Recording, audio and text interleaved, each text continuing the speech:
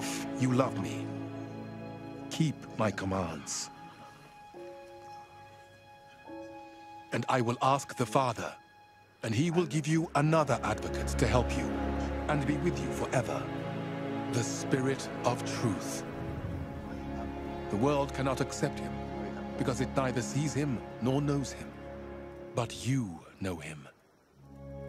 For he lives with you and will be in you. I will not leave you as orphans. I will come to you. Before long, the world will not see me anymore, but you will see me. Because I live, you also will live. On that day, you will realize that I am in my Father, and you are in me, and I am in you. Whoever has my commands and keeps them is the one who loves me. The one who loves me will be loved by my Father, and I too will love them and show myself to them. Then Judas, not Judas Iscariot, said, "But Lord, why do you intend to show yourself to us and not to the world?" Jesus replied, "Anyone who loves me will obey my teaching. My Father will love them, and we will come to them and make our home with them. Anyone who does not love me will not obey my teaching."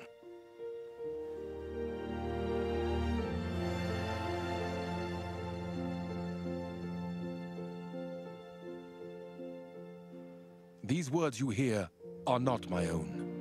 They belong to the Father who sent me. All this I have spoken while still with you. But the Advocate, the Holy Spirit, whom the Father will send in my name, will teach you all things and will remind you of everything I have said to you. Peace I leave with you. My peace I give you. I do not give to you as the world gives. Do not let your hearts be troubled, and do not be afraid. You heard me say, I am going away, and am coming back to you. If you loved me, you would be glad that I am going to the Father, for the Father is greater than I.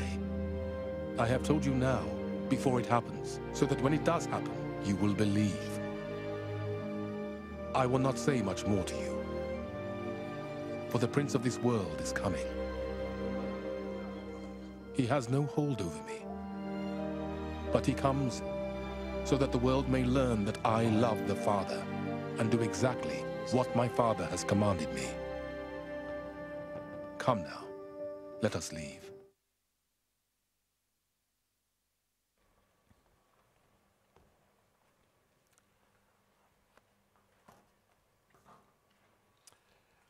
Well, good morning, everybody. Thank you very much for the welcome. It's a great privilege to be here. When I left my church, which we tried to do as well as we could, I found myself as a layman visiting many churches, and many things were done so badly that I wrote an article for the Anglican magazine called Southern Cross, which was called "Are We Shooting Ourselves in the Foot?", where I really talked about how if we do things badly, let's say on Sundays, we can't be surprised if people don't really want to come and don't want to bring.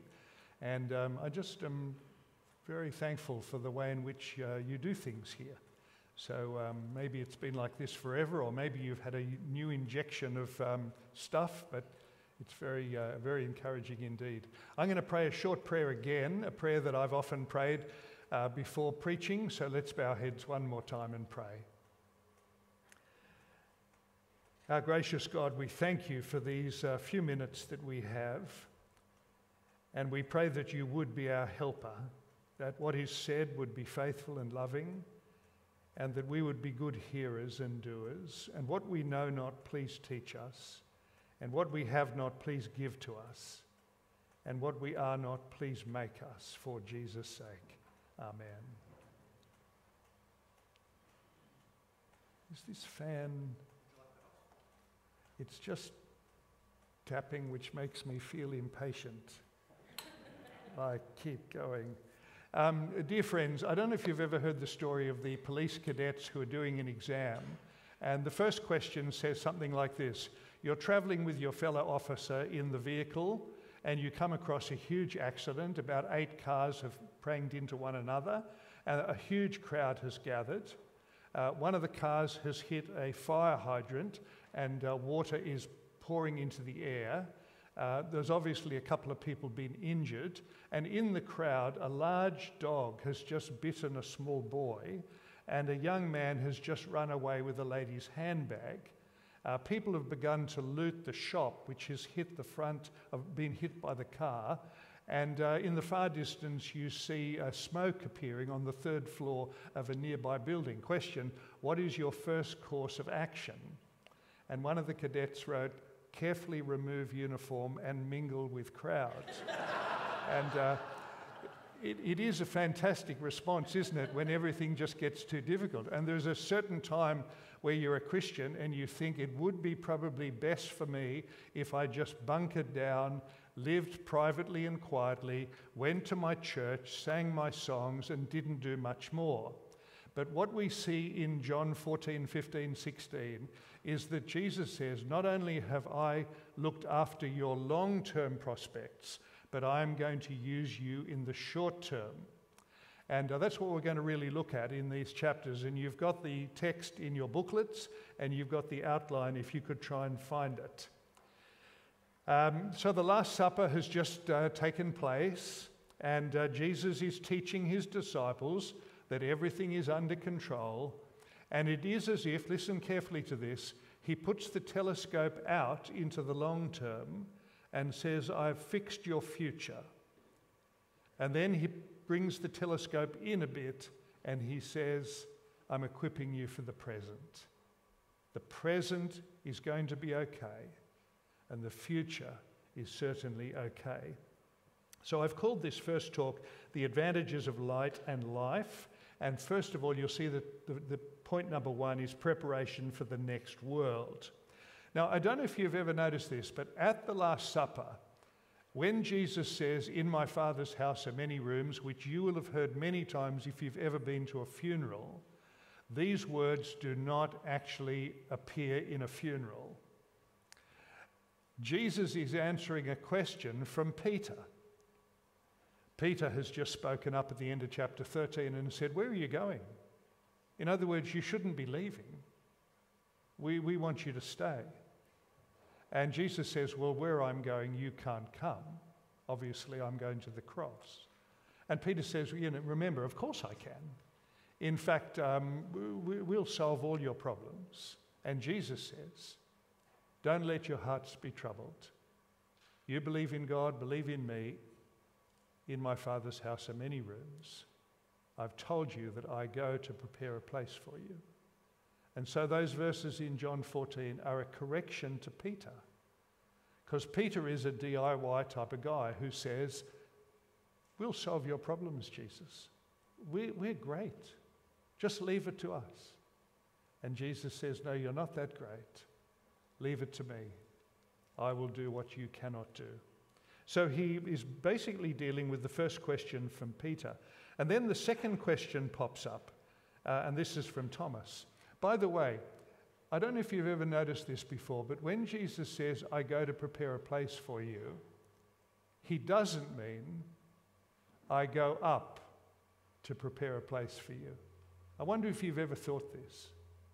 I wonder if you've ever thought when Jesus says, in my Father's house are many rooms, I go to prepare a place for you, he means I'm going to go up and I'm going to make a little room for you. I'm going to get out the hammer and the nails and the wallpaper and the carpet, and I'm going to make a little room for you up there. No, Jesus says, I go to prepare a place for you. And you know the way that I'm going. And he's talking about the cross. Because if he goes to the cross, there will be a place for every believer. If he goes out, you will go in. If he gets the exit, you'll get the entrance. If he gets banished, you'll get welcomed. And so he's teaching Peter, don't trust yourself. I will do this job for you. And then Thomas speaks up, and he's got his own question in verse 5. He says, we don't know where you're going. How can we know the way? So he's not like Peter. Peter is, trust me, Jesus, I'll fix everything. Thomas is, this is absolutely useless. This is pointless. This will never work. He's a pessimist. And Jesus comes back with the famous answer, verse 6, no, I'm the way. I'm the truth. I'm the life. No one comes to the Father but through me. We often use 14:6, don't we, in the face of people who think there are many ways, where Jesus says, no, I'm the way. And that's absolutely right. But in context, Thomas is saying, this isn't going to work at all. And Jesus says, no, I am the way. And I am the truth, and I am the life. When we tell people, my friends, that there is only one way, there's nothing unloving about that. Once you've been persuaded that Jesus has risen and gone through the grave and is the way through the grave, there's nothing unloving about saying to your friend, go to him. If you're in a burning building and you know there's only one unlocked door, there's nothing unloving about pushing people towards the unlocked door. If you're on the Titanic and you know that all the lifeboats have got holes in them and will go nowhere, but one is secure, there's nothing unloving about pushing people to that lifeboat. When we urge people to Jesus, it's because we're persuaded that he is the one who goes through the grave. That's the loving thing to do, and that's what Jesus is saying. So you see, Peter is a DIY guy, Thomas is a doubting type of guy, and then the third person speaks up, and this is Philip, and he's got a third issue, and the third issue is we need more information. Have you ever felt this? You ever said to yourself, look, it'd just be great if we had more information? I just want a vision or a miracle, something that'll help me. I just want to get past the walk by faith. I want an experience. It's interesting, isn't it, that Philip would say this, given that he's just watched Jesus turn the water into wine and feed the crowd and heal the blind man and bring Lazarus out of the tomb. And he says, we'd like more information. But of course, we'll never have enough information if we've got that kind of mentality. We need more, we need more, we need more. And what Jesus says is, I've given you exactly enough. I've given you my words and I've given you my works, and they are like the two wheels of your bicycle, and if you sit on the words and the works, they will take you forward. And you will find, my friends, there will be certain times in your Christian life where you'll be thinking, I just need more to believe. And Jesus says, go back to what I've said and look at it and think about it. And go back to what I've done and look at it and think about it, because that will be enough for you to keep going forward. So you've got these three guys around the table piping up with their questions, and Peter says, we'll solve everything. And Jesus says, I'll solve everything. And Thomas says, nothing will work. And Jesus says, I will do it. And Philip says, we need more information. And Jesus says, I've given you all you need. And he brings it all back to himself again and again. Is this important to us? It is indeed. There'll be certain times and there'll be certain people in this room who'll be the DIY kind of people. You're always thinking that you must solve everything. And you'll need sometimes humbly to come back and say, Jesus Christ, it's you. And there'll be others in the room who are thinking, this is all not going to work. This is all a made-up piece of fantasy.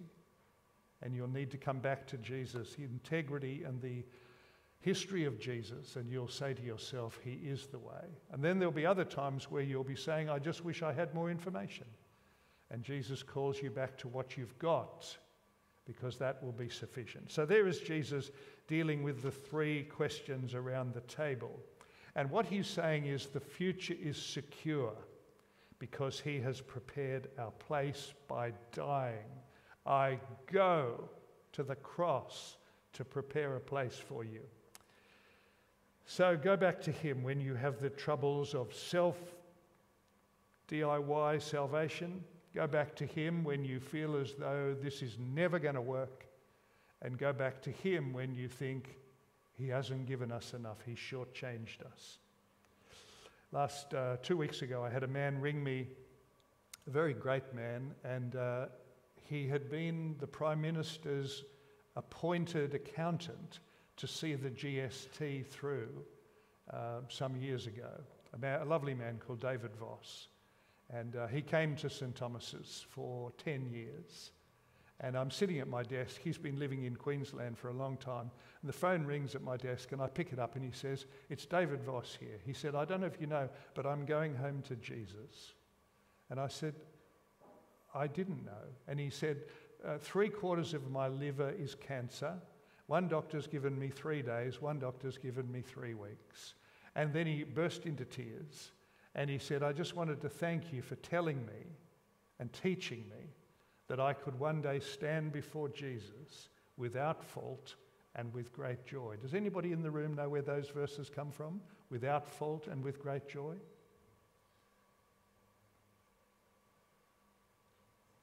Clergy. Where do those verses come from? It's the very end of the little book of Jude. "To him who's able to keep you from falling and present you before his great majesty, without fault and with great joy." Anyway, we finished our conversation and we prayed together and I said goodbye. And he died exactly 7 days later. But the very wonderful thing is that he will stand before Jesus without fault and with great joy, because Jesus went through to the cross. And that's what Jesus is teaching the disciples. Your long-term prospects are perfectly secure. You're going to arrive. You're going to arrive, says Jesus, because I'll die. Because of Good Friday, Easter, every believer will arrive. That's what he says. The telescope goes out. And now the telescope comes back a bit for the second thing, which is preparation for this world. And he begins to give some teaching, which many of you know very well, on the Holy Spirit. And he has 5 little tutorials. And I wonder if you can follow this. He says this: the Holy Spirit is going to be in you, 1. He's going to teach you, 2. He's going to lead the mission, 3. He's going to convict unbelievers, 4. And he's going to glorify Jesus. He's going to be in you, teaching, leading, convicting, glorifying Jesus.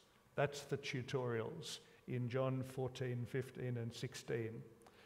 Now, when he says in chapter 14, verse 16, "I will give you another advocate," there is no word in the English which is the best translation for this Greek word parakletos, which is beside called. Beside called. And so the translations say, well, we'll do with helper or comforter or paraclete or advocate.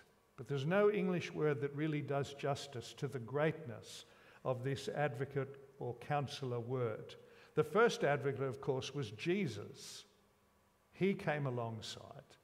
But now he's leaving, and the second advocate will come, and this is the Holy Spirit.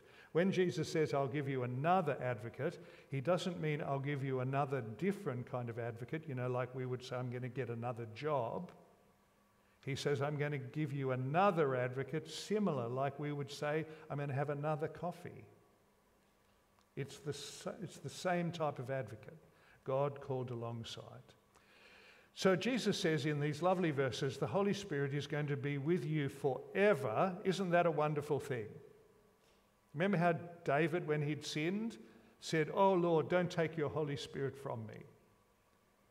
And Jesus says very clearly to the Christian, when the Holy Spirit comes, he'll be in you forever. You may fall, you may fail, you may sin, you may backslide, and he will be in you forever. Sin and spirit are going to strive in your heart until you meet him, and then sin will be gone. And that's why we should be so grateful that the Holy Spirit comes and doesn't leave. So grateful. Because there are certain times where you think, oh, I've done something so terrible, the Spirit has left.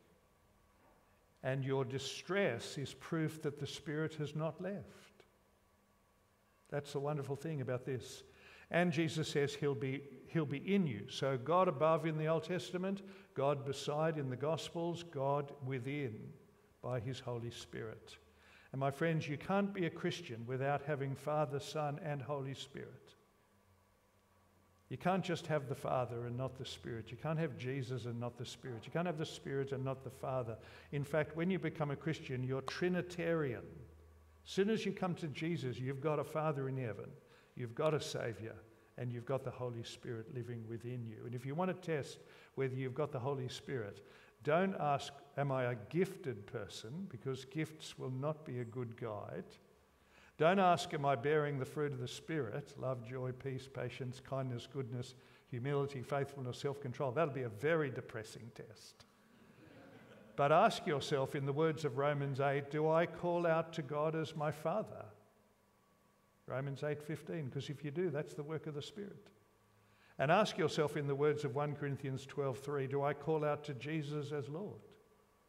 Because if I do, that's the work of the Spirit. So how do you know the Holy Spirit lives in you? It's because in your private moment, in your bedroom, you speak to God genuinely as your Father, and you call to Jesus genuinely as your Lord. That's the work of the Holy Spirit.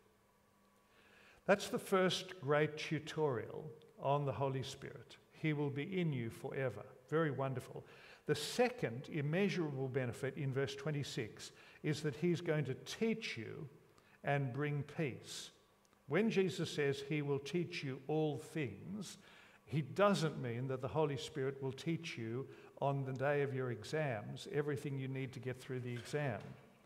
He doesn't mean the Holy Spirit will teach you brain surgery or car maintenance. But what he means is that he'll teach you all things that Jesus has said to us, all that he has said. Now, of course, this is primarily to the apostles, because Jesus is talking to the 11. Judas has left. And Jesus says the Holy Spirit will come and he will teach you 11 all things. And that's, of course, why the New Testament could be written, because the disciples were as slow as we are. We forget everything. That's why you need a tennis ball with a pen and a text. I mean, I'm going to drive home and think, what was I talking about at the talks? Was it Galatians or Philippians? We forget everything. And Jesus says to the apostles, the Holy Spirit is going to come and he's going to help you remember everything, and he's going to help you record everything. And the apostles, of course, were prompted by the Spirit to write the Gospels and write the letters, and that's why we have the New Testament. So here he is in the upper room commissioning the New Testament. The disciples, I'll just give you 3 examples of how slow they were. It says in John chapter 2 that they didn't understand it when Jesus said, destroy this temple and I'll raise it in 3 days. They didn't understand that, John chapter 2, but after the Spirit came, they understood what he was talking about. When he rode on the donkey into Jerusalem, we read in chapter 12, they didn't understand what he was doing. But when the Spirit came, they understood. A king on a donkey. Great, humble. And in chapter 20, when they arrived at the tomb, they didn't understand that he'd risen from the dead. But of course, when the Holy Spirit came, Acts chapter 2, the apostles were absolutely ready to die for the truth of the resurrection. Now, that's primarily Jesus speaking to the apostles, but of course the Holy Spirit does also teach us things. And that's why we need to pray often, not only for the preacher that he'll be helpful, but also for the listeners that they will be good learners and be taught. The great prayer of John Stott, the great preacher in the UK, used to go like this: Heavenly Father, we bow in your presence. May your word be our rule and our guide. Your Holy Spirit, our teacher. And your glory, our supreme concern. Your Holy Spirit, our teacher. And he does teach us. He illumines us as we read the word and as we join a Bible study and as we turn up on Sundays. So we must pray for this. I'm in a church in the eastern suburbs which a few years ago was very, very small. It's not much bigger. But the members, many of the members of the church are incredibly deaf. Not just physically. Spiritually deaf, spiritually dull, spiritually dead, spiritually disinterested. And they desperately need the Holy Spirit to illumine I've been going around visiting them, and many of them don't believe, and they don't want to believe. That's how hard it is. So we need the work of the Holy Spirit. And Jesus immediately says that he will teach you and give you peace. And I don't know if you've ever noticed that there is a link between teaching, truth, and peace. You know what it's like when you're waiting for tests from the doctor, and then he rings and says, all is well, and the truth and the peace come together? You know what it's like when you're waiting for exam results, and the exam results come, and perhaps there's truth and peace?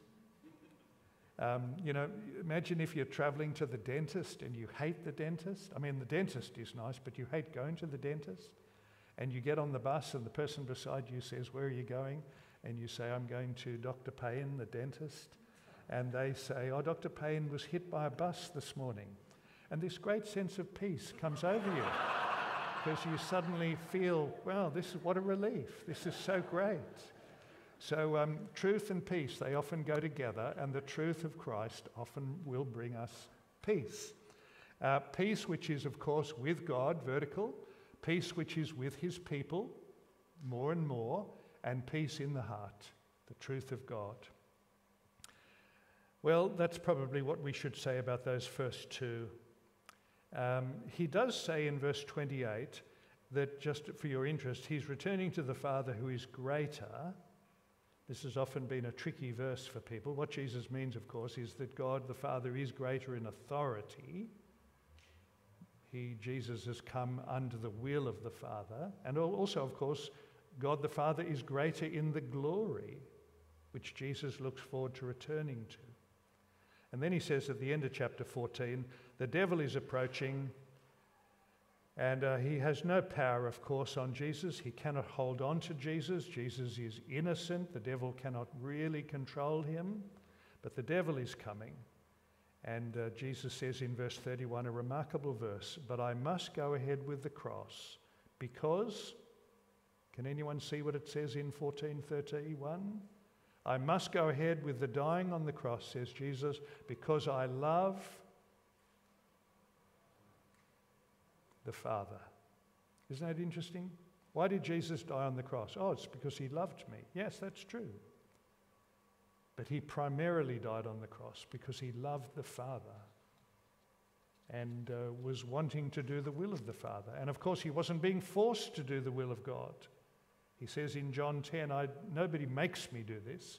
I lay my life down of my own accord. Now, with that little introduction, everybody, all I've tried to say to you is that Jesus puts the telescope out and says, the future is secure because I'm going to die. You will live. And then he brings the telescope back and he says, the Holy Spirit will come. Yes, he will. As soon as you put your faith in Jesus, you have a Father in heaven, a Savior, and the Holy Spirit living within you. And the Holy Spirit will be in you forever, and he will teach you. He will help you to grow, and he will give you his peace with God, knowing that you are God's, with one another. He will help, and he will also give you peace in your own heart.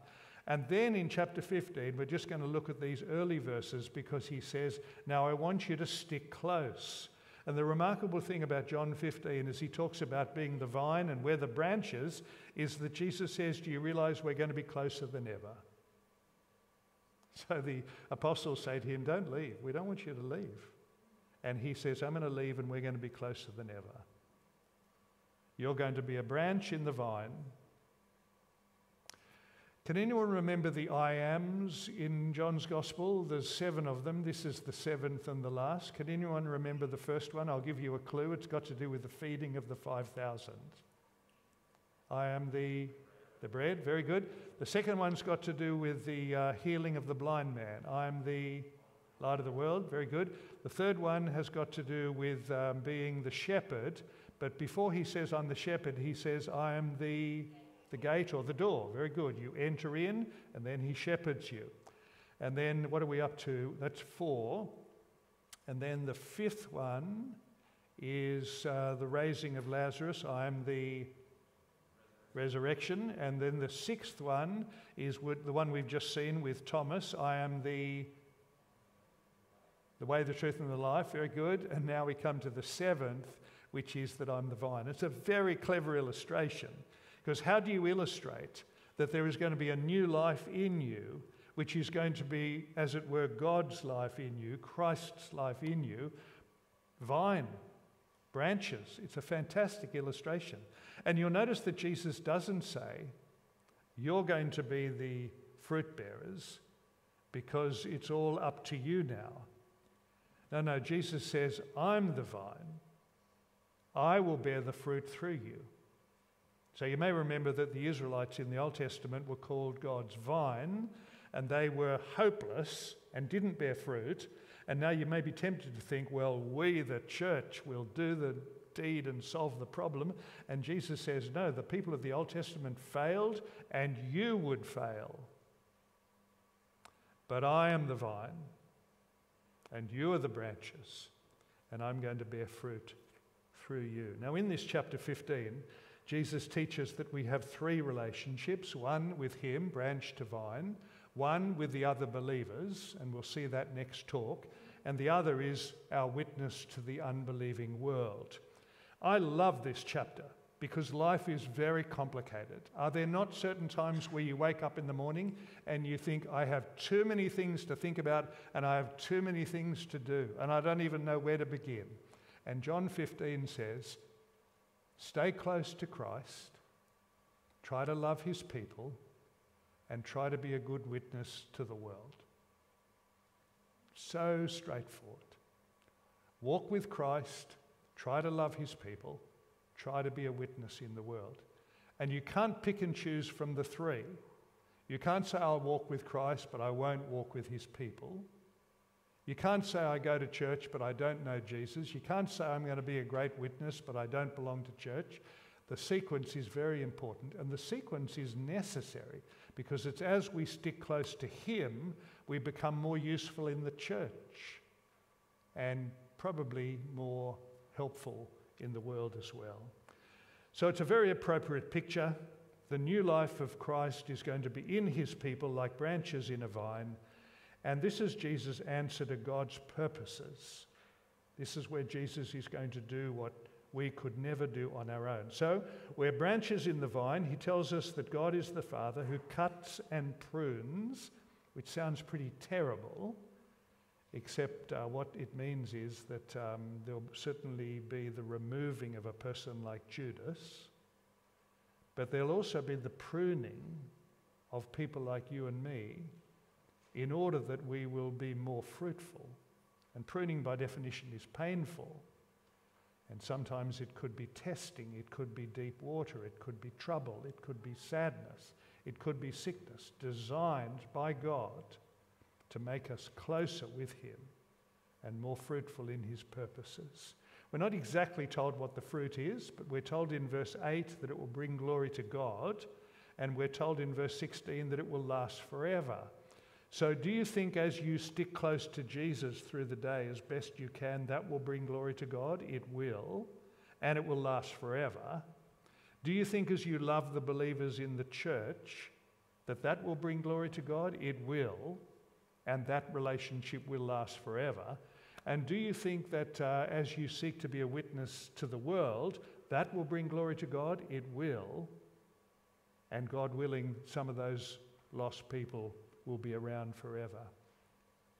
So his call to us in 15, 1, 2, 3, 4, 5 is to abide, that's the old word, or remain, or we might say stick close, or lean in to Christ. You wake up in the morning, if you're like me, your head is a mess, your heart is in reverse, and you have to deliberately in the morning say, this is what I pray. I've got a little prayer beside my bed. Heavenly Father, thank you for a new day, a day of opportunities, privileges, challenges, responsibilities, and battles. Please overrule all things for your glory and for my godliness. Amen. That's my way of putting the gear stick into first gear. And we've got to lean into Christ at the beginning of the day, not back away. Lean in, abide, walk with Christ. And when he says to us that we are to abide or lean in or something like that. He's not saying this is going to be the secret of your relationship, because that's been won at the cross. He says this is going to be the secret of your fellowship. You know what it's like to be watching a couple and they're married but they're not happy. They've got relationship but they've not got good fellowship. And Jesus is saying, look, you've got relationship, you're a branch in the vine, but you need to have good fellowship. Because my love is extended towards you and yours needs to be extended to me. Walk with me, says Jesus. And when we lean in, we find ourselves growing in fellowship. How do we actually grow the relationship? He says in verse 7, by listening to his words and by speaking words to him. It's not rocket science, is it? You ever been with those people who never say anything or give anything away? It's hard to really know what to do, isn't it? And then there's the opposite, the person who never stops talking. It's hard to know what to do, isn't it? I went to visit an old lady in the church where I am, and I said to her, do you ever read your Bible? She said, no, but I say a prayer before I fall asleep. And I said to her, do you like people who talk at you but never listen to you? She looked a bit stunned. But that's the way a lot of people treat God, isn't it? I'm not listening to you. I'm not interested in what you say. But, you know, you're the great ambulance in the sky, and I'll tell you what to do every now and again. And Jesus says, no, take in my words, 15:7, and speak up your words, and the fellowship will grow. And dear brothers and sisters, you've got to find ways to make your Bible reading enjoyable. So don't beat yourself up and don't burden yourself. It would be better for you to have a 1-minute read of one verse than to put it off for 6 months because you thought you needed to have an hour of some torture. Look on it as a privilege to have something said to you by God. And when it comes to your prayer time, think about how that is also a huge privilege and should be a pleasure. So don't beat yourself up about your prayer time. It would be much better for you in the morning to pray the Lord's Prayer and mean it than for you to put off praying for days and weeks and then wonder why you're drifting all over the place. Take in the word, 15:7. Speak up your word, 15:7. So we need to find ways to love these things, the reading and the praying, and this, of course, will help us in our leaning in. So there we are. There's the first talk. I've talked about the telescope out, security for the believer long term, and I've talked about the telescope in, every provision for the believer in the present. I'm tempted to read you something, but I've run out of time. Have I run out of time? And I seem to have lost it, so that solves the problem. I thought I had brought something very useful to read, but it seems to have slipped away. Yes, so I will stop, and that's probably providential.